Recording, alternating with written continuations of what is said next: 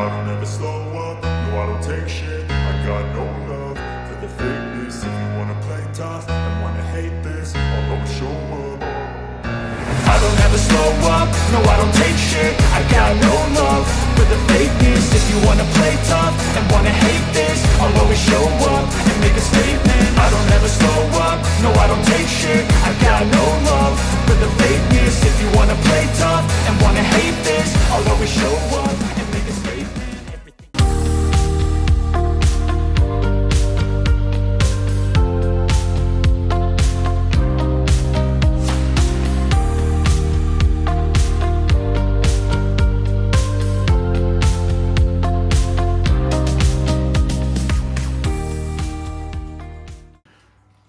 Dobar dan svima i dobrodošli na kanalu još jedan video. U današnjem videu pucat ću sa i bez prigušivača iz malokalibarske puške marke Norinko, kineske proizvodnje.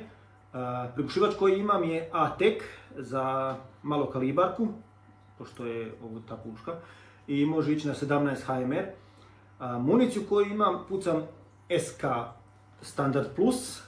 Brzina tog metka je 327 metara u sekundi na izlazu naravno cijevi. Zatim imam RVS Subsonic 315 metara u sekundi i CCI Stinger 499 metara u sekundi, s time da brzina zvuka se probije na 349, ako se ne varam, metara u sekundi. Tako da jedini je u biti nadzvučni metak je CCI Stinger.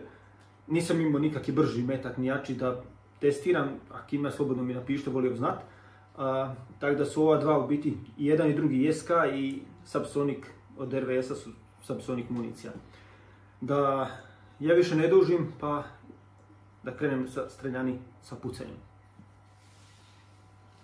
Kao što sam rekao, danas na testu testirat ćemo prigušivač. Prvo ćemo početi bez prigušivača sa 3 različite vrste municije. Pucat ću od svakog po 5 komada metaka. Vam se vidi gdje mjeri glasnoću, koja je trenutna glasnoća, to jest buka. Prvo pucam, kao što sam rekao, bez prigušivača, pa onda sa prigušivačem, a počet ću sa SK municijom. CCI, evo što sam napunio.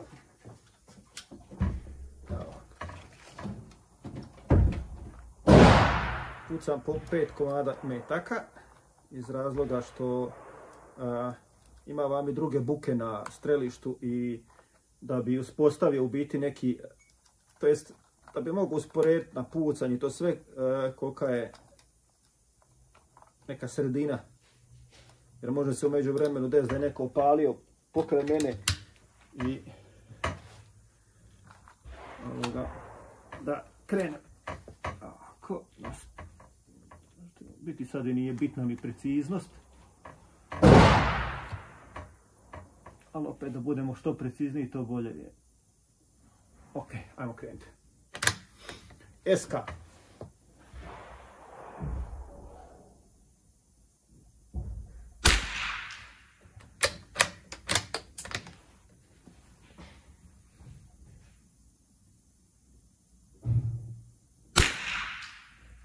Desiti neki decibel, ako sam dobro vidio.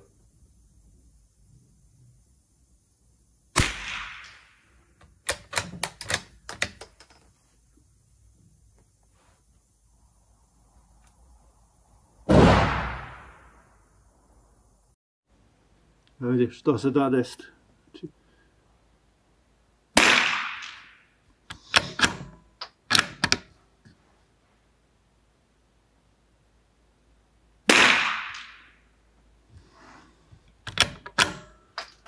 To je bila municija SK, sad pucam RVS Subsonic.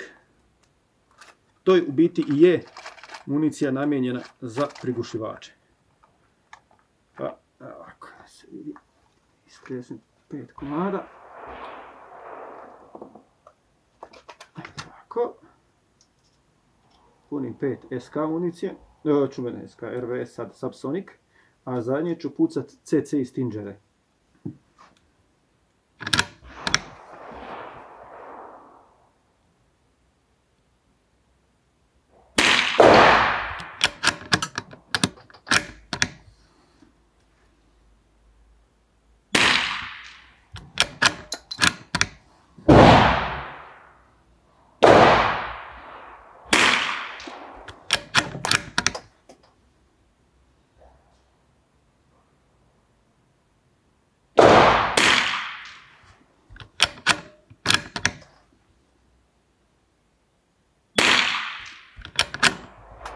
Ok, to je SK municija.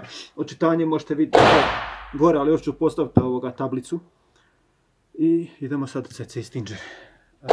To je najbrži koji ima metak u 22 obično.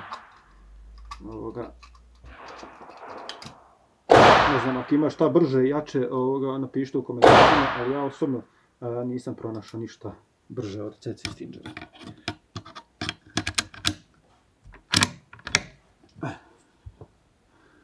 Pa da krenemo.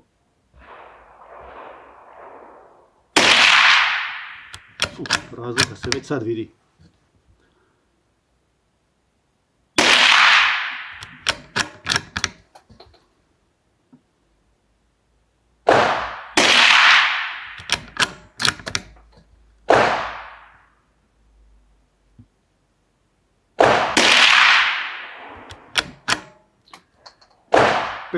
Sad ćemo staviti prigušivač.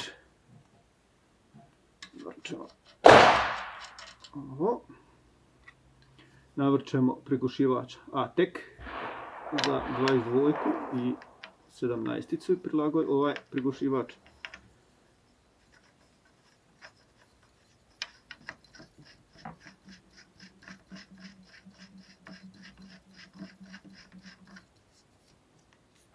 Prigušivač je na cijevi, sad ćemo nekako namjestiti kameru da se to sve vidi.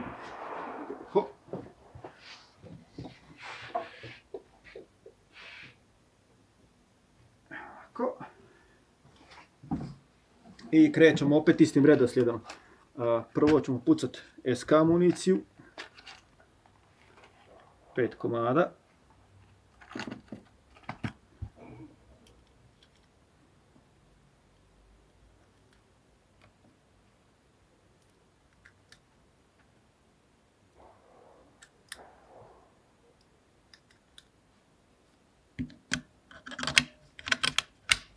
Napunio sam SK, pa krećemo sa prigušivačem.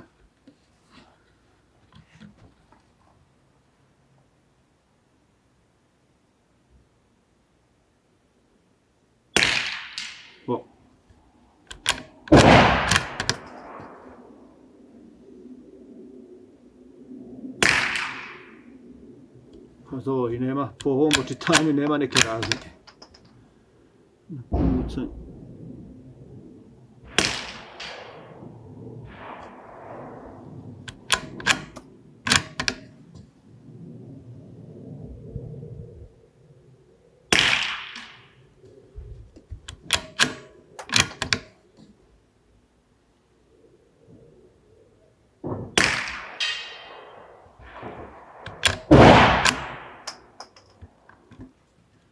Ispucali smo SK. Mislim da između SK i ove RVS-ove municije i ne bi trebala biti neka razlika iz razloga sitna je razlika u brzini metka. Znači jedni idu 315, drugi su RVS je 315, a SK je 327 metara u sekundi. Tako da mislim da tu neće biti neke razlike, bit će se velika razlika samo između CC-a. Mislim da on čak ni neće uspjeti ga prigušiti. RVS. Wow.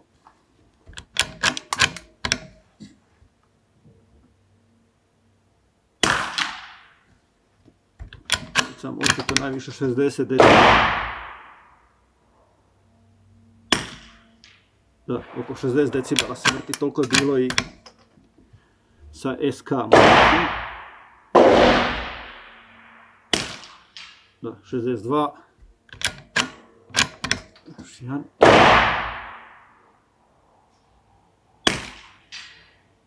Da, sad je bilo 50 decibela. Ok, i sad zadnje i najbitnije. CCI. Zašto ovo radim, ovaj video radim iz razloga što neki ljudi misle da kad staviš metak u pušku, staviš prigušivač i to je to, on će biti ko na filmu, međutim to nije istina. Da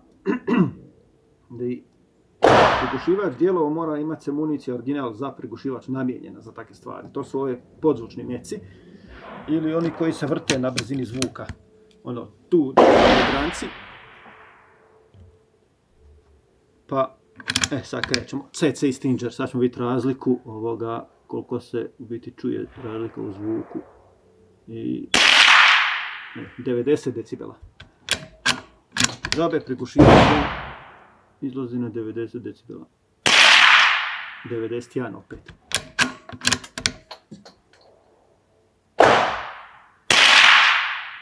$113, ali možda biti sad da je neko među vremenu opalio isto kad i ja. Na to pucam 5 metaka. 80 tu skora. I zadnji.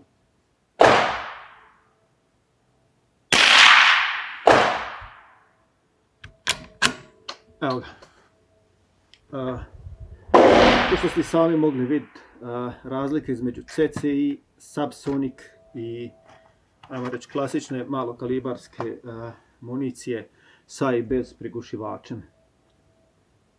I nakon streljane, kad sam došao kuću, kad sam usporedio rezultate, što se može vidjeti na ovoj tablici, tu se vidi da i nema neke razlike. Međutim, nešto mi zapalo za oko i usporedio sam, kako bi to nazvao, dva zvučna otiska u programu za editiranje, što se može sad vidjeti na slici. Tu se vidi u biti razlika. I zaključak je toga da uvjeti na koje sam imao na streljani za testirati prigušivač i nisu najbolji iz tog razloga što se čuje odzvuk sa strane dolazi i taj se zvuk mijenja. Jer kad se puca ovak, kad vi ste tamo i kad opali se metak, osjeti se razlika. Vi u ušima osjetite razliku sa prigušivačem i bez prigušivača. Međutim, ovo što ja imam za mjerenje pokazuje da su neznatne razlike, čak nekad je obrnuto bilo. Tako da ću taj video još jednom ponoviti. Ne kompletan, ali ću u uvjetima van strelja, znači van zidova, gdje neće biti nikakvog odjeka, napravit ću jedan isto kratki video baš radi sebe da vidim. A onda ću i probati i sa različitim dužinama prigušivača. To bi bilo sve u ovom videu. Ako se niste subscribe-ali na kanal ili lajkali ovoga, ja vas molim sad da to učinite. Na taj način pomažete rastu kanala i samim tim da mogu što bolja videa raditi. Hvala vam na gledanju i doviđenja do sljedećeg puta. Pozdrav!